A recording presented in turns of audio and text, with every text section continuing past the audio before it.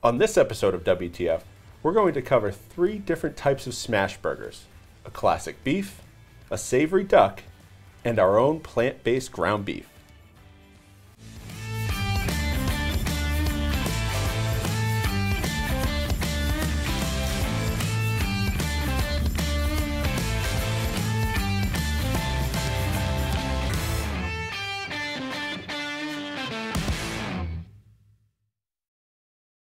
Hey, this is Chef Scott and Janie, and welcome to WTF, where we help you transform food in your kitchen. So remember to subscribe and also stick around for our weekly giveaway.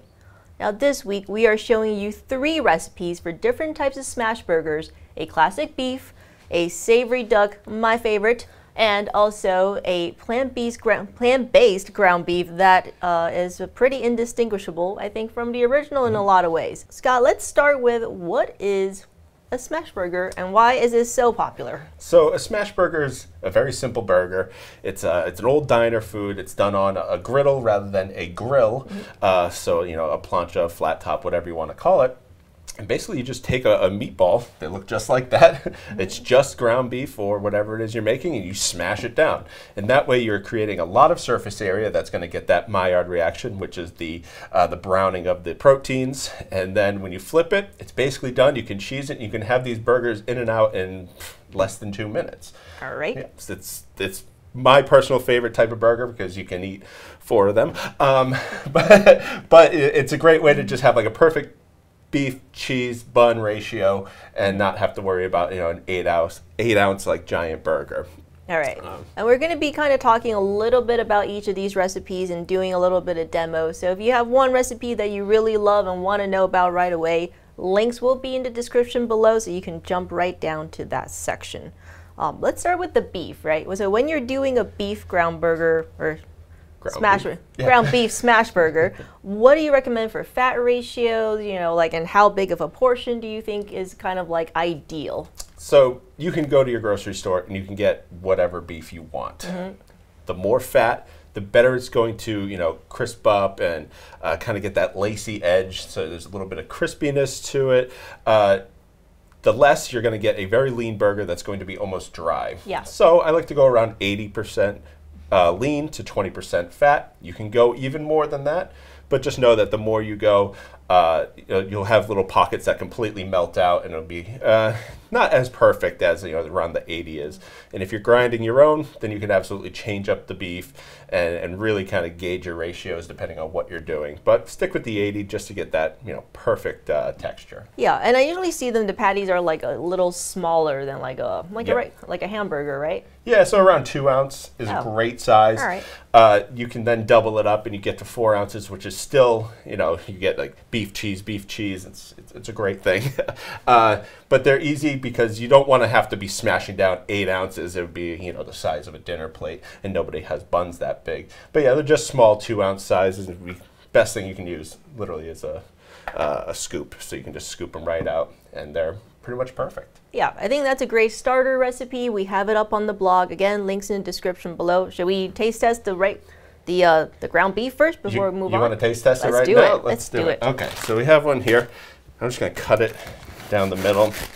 Because they are juicy, you don't want to then, you know, have it go everywhere. So we have the juice. Okay, and I noticed that you wrapped these in brown paper. Why? Is there a reason why you did that, or just for presentation? There is a reason, because I actually owned a burger restaurant for a while, and when you wrap that burger, you're going to help steam that bun. You're going to make sure that cheese is melty, and you can just contain all this wonderful juice within the burger itself. And this is my favorite, because look at that ratio. It's almost completely even, bun to burger. You get that cheese in there that's nice and melty. Let's dig in. Ooh, it's still warm. I like that. Really nice. I'm taking small bites. You got 2 more to go. Yep. We'll just keep rolling right through. Wow, I love it. It's juicy. It's a little spongy. This is kind of like, yeah, like what you think about when you think of. So no modernist pantry techniques in here. Just a classic, simple burger. Right, and you get that perfect bun. You want it nice and soft. Ooh, excuse me. I Just got a make bite sure of it's pepper crispy. in there. You toast the bun too. There's all those layers of such a simple thing done so right. But then we move down the line and we get into something like the duck burger. Yeah, let's talk about the Which really duck burger. takes this to the next level. Because we talked about fat, right? The fat makes the burger really juicy, really wonderful. Sometimes people equate juiciness to like water, but it's really fat is going to give you that juiciness. So we made a duck burger. We can get right into the demo here, where we're using 60% meat, and we're using 40% fat. Wow. And now people may say, but you said when you do that, you'll get a big separation. But let me just put in some porcini mushrooms that have been rehydrated as well. That's just for some extra savoriness. We have an ingredient that's going to help keep all of those together so that when we do smash it, it's not going to completely, you know, lace out and you'll have holes and pockets there in there. You could do this with ground beef, but ground beef's a little bit more sturdy, so you'll get a different texture. You get a very like almost bouncy texture. Remember the McRib that we did? McRib Copycat. So with the duck, we find that it's like, it gives it just a little bit more texture when we use sodium tripolyphosphate, which is an emulsifier for meats. So that it gives you more of a beef texture, and it completely emulsifies in that fat. So about 1 kilogram of meat and fat, and then 2 grams of sodium tripolyphosphate. Yeah, very little. That's like what, 0.2%? 0.2%, yeah. So if you get a bag of it, it's going to last you a while. But if you're making these burgers, maybe it'll go pretty quick. So this takes 15 seconds. I can go from broken down duck, a little bit of porcinis, and the fat to burgers ready to be cooked in about 15 seconds. So we can do that right now.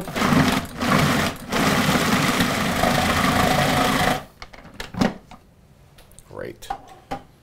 So if I take this now and I scoop it, you can then look.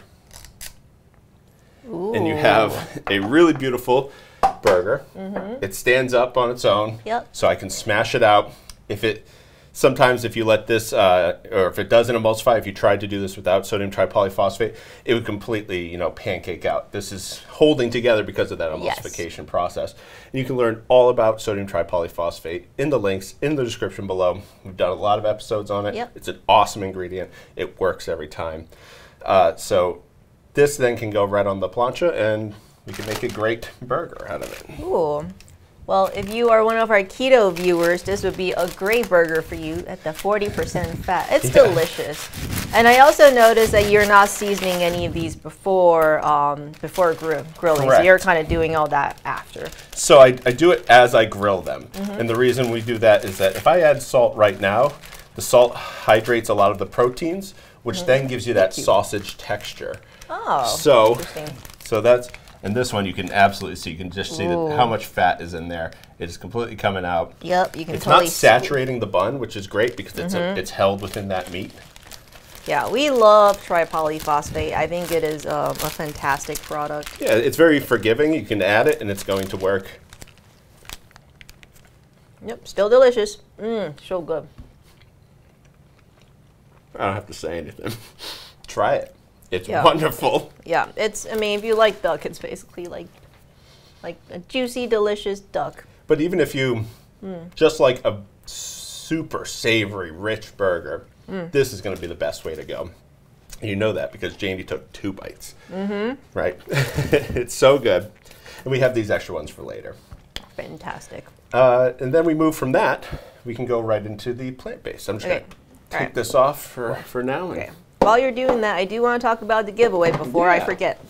So this week's giveaway will be, you have a choice. You can either get a bag of the tripolyphosphate, make a duck burger, or you can get a bag of the burger binder if you decide you want to make the plant-based burger. So in order to win, just leave in the comments below something that you would like for us to talk about in an additional episode where we're doing something 3 ways. It's been really fun doing these, I think. You know, we like being able to offer, you guys something every week when we can, because we know that people are coming here and they have different dietary requirements, different things that you're looking for. So we're trying to offer a little bit of something for everybody. All right, now jumping into the plant-based burger. I know this one is, making the ground beef itself is a lot of work. We are not going to demo that on screen today, but we're gonna have, you know, some videos up about it. You can find that in the links in the description below. But can you just talk a little bit about the process of how that ground beef came together? Sure. So we made this recipe just over 2 years ago. It's kind of like a child of mine. It was something that we wanted to try. We were able to do it, and we've constantly progressed in doing it. So we take textured vegetable protein, that's the main ingredient, a little bit of faba bean protein, that's going to be one of the binder, and then an ingredient called burger binder. And that's going to help bring it all together so when it cooks, it has that really meaty bite. It just pulls, it feels like you're eating a traditional burger. But then we also added into the fat, so the fat melts, the fat's juicy. All these wonderful things that we want out of a burger is what we were able to do with it. And if you've watched our videos about this particular recipe, just know that we've updated it. This is like our newest version of it because we wanted to make it better and better every single time because we're never done. We're never done learning. We're never done progressing. So this is almost perfect in our eyes. So that fat melts. When you cook it, it's going to be nice and sturdy, have a little bit more chew than it did. It's just a really great recipe, and then we were able to make Smashburgers. Yeah, so if you've been on our blog and you are familiar with the ground beef recipe, you know that you can do a lot with this recipe. So not just burgers, you can make meatballs, you can make sausages, you can make meatloaf. It really acts in the same exact way as a ground beef does, which is really, really fantastic and something that we don't see a lot you know, on the commercial market. Correct. Yeah. So we were able to make this burger. One thing you should know if that you're doing this, these will be at a very high temperature. If you happen to have a infrared thermostat, you can test your grill, which a lot of people do. These are going to be around that 390 degree, you know, on the plancha. This is going to be around 300. You don't want to go too high. The reason being is that there are little sugars from like the beet powder and everything that's in there that are going to burn a lot faster than, let's say, just salt and beef. So you do it at a little bit lower of a temperature, but you're going to get that same crispy result.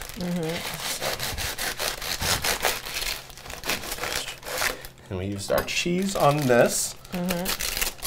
If you look at it, still got that great looking, you know, Maillard reaction. We still got some great juice coming out of there. The cheese is wonderful, but it does not look very different side by side. No, I don't think you can tell at all if you looked at it side by side. So this is, you know, for people who want to not have ground beef for whatever reason, this is going to be a great thing to get that same flavor. Yeah, it's still really good. Right? It's very meaty, lots of juice. More importantly, it holds together. It's got the right texture.